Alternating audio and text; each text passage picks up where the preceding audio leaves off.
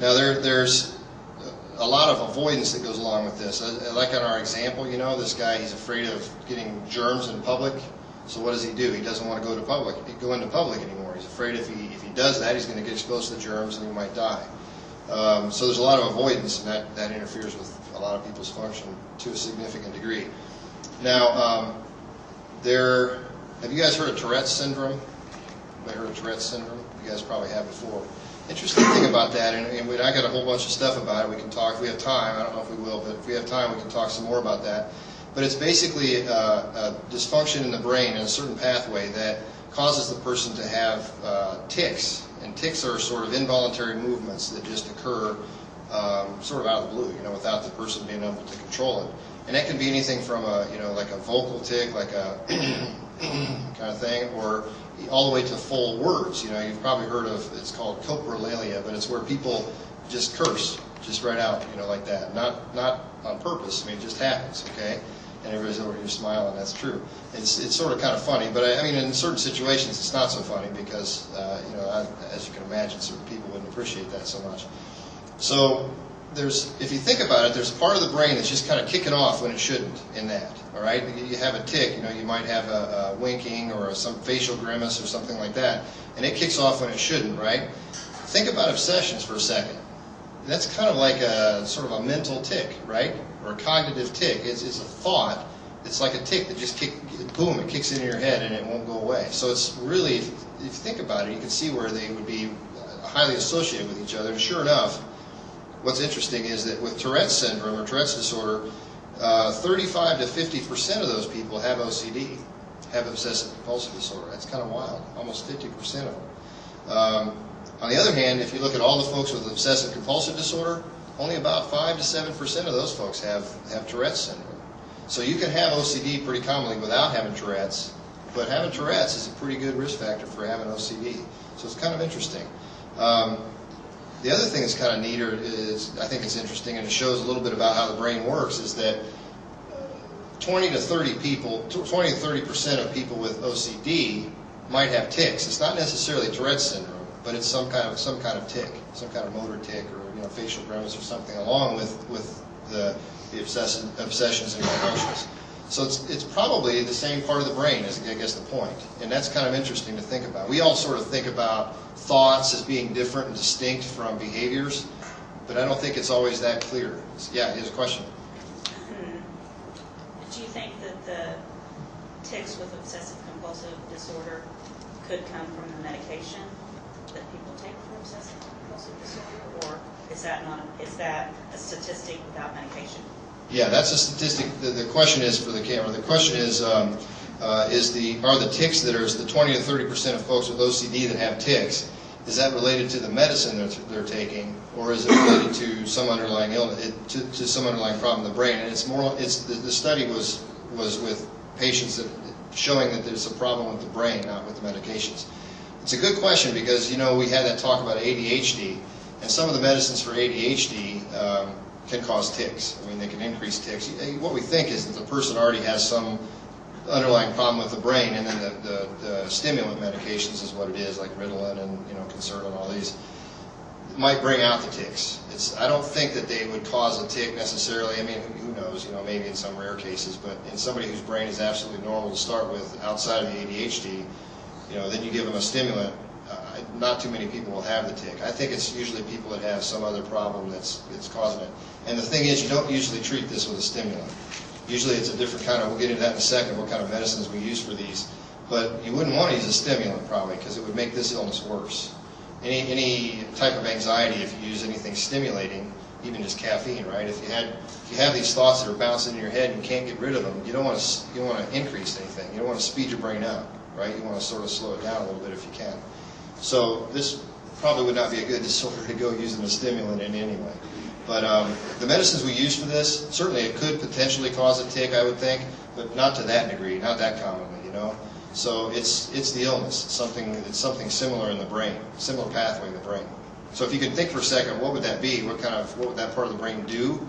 I would assume that part of the brain, it has some function to inhibit. You guys know what that means? Like to sort of squelch a certain response in the brain. So if you think about it, you have to be able to control when your arms move and when your face moves and things like that, right? You want to be able to control it. You don't want that stuff happening all on its own. So there has to be some way of inhibiting stuff from just firing, your nerve cells from just firing in the brain without you wanting them to. So if there's something wrong with that part of the brain that puts the brakes on and says, okay, you're not going to move until I tell you. If you take your foot off the brake, all of a sudden now it starts to move or starts to do things, starts to activate when you don't want it to. And I'll tell you a neat story in a second about how they sort of isolated the part of the brain that's responsible for this. It's kind of neat.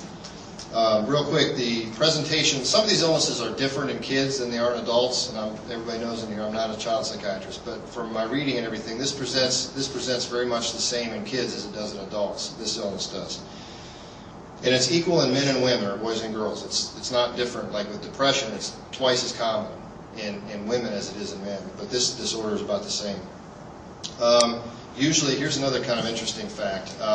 It's usually slow in onset in childhood. So it's 7, 8, 10 years old. The child starts to become gradually a little more obsessive, There's probably some problem going on in the brain at that point as the brain's developing. In some cases, it kicks in rather suddenly, and that's something, especially if it's a child, to really keep in mind. There are some cases now reported where folks will have strep throat, kids will have strep throat. And the streptococcus bacteria, we think, is somehow damaging parts of the brain or something. And basically, they get strep throat and then real quickly develop OCD after that. Now, the reason I tell you that is because you can treat that with antibiotics. And I don't know about reversing it completely, but at least stopping it in its tracks, and preventing further damage to the brain from the illness, from the infection. So that's something to keep in mind. Anything we can prevent like that, it's pretty good, because these illnesses, otherwise, we can treat them, we can't cure them, we can't reverse them. Okay, so case outcome. Here's our case. This gentleman goes to see the psychiatrist, and the psychiatrist refers him to a psychotherapist, and he works on exposure therapy, and I'll talk about that in a minute. He also starts the patient on a serotonin medication, and both of the treatments start to work gradually over time. It's not an immediate thing, but over the course of 10 to 12 weeks, this person improves quite a bit. Let's talk for a second about the psychotherapy. You might be thinking, this is a brain problem. How would the psychotherapy, how would talking about it make any difference, right? I always hear that. I'm sure the psychotherapists in the audience, they hear this all the time. This is one disorder where we've got proof. We've actually got brain scan proof that psychotherapy and medications work, and they work on the same part of the brain in the same way and to the same degree. It's fascinating stuff. Let me tell you the story.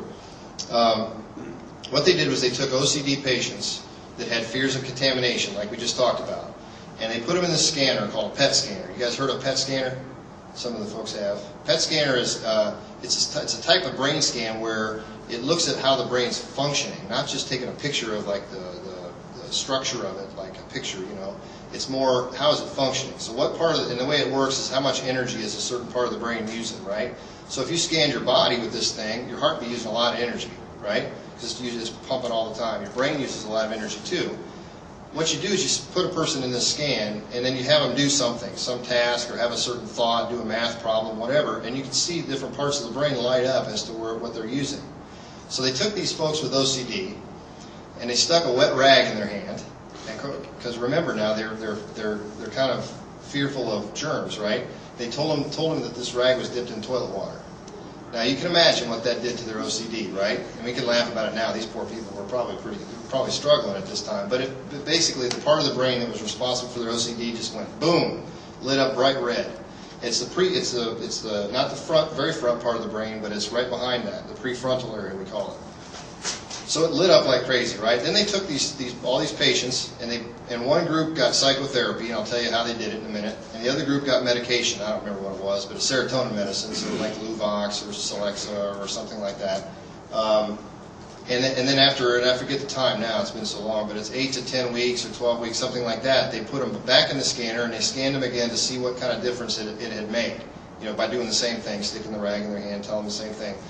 Was there a difference in between therapy and medication as to what happened to the brain?